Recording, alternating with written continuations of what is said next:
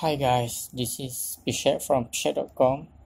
So I already wrote a blog on how to implement DataTables Ajax into your Laravel 5 application, and now in this video I will show you how the end product will looks like. Okay, so this is not a full tutorial video on how to code. Okay, so this is a Laravel 5 fresh install, and I have created a page. Okay, as you can see here, this is my tables that populated using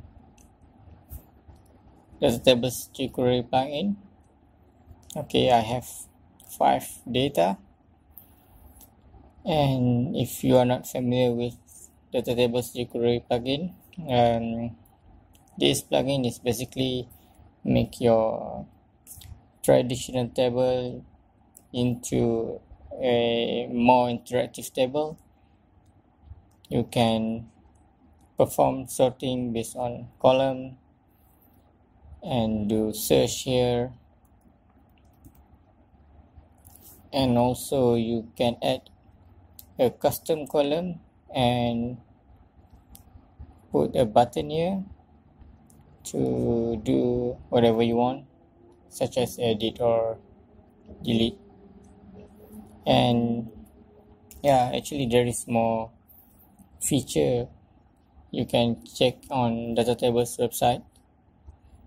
So basically that's it.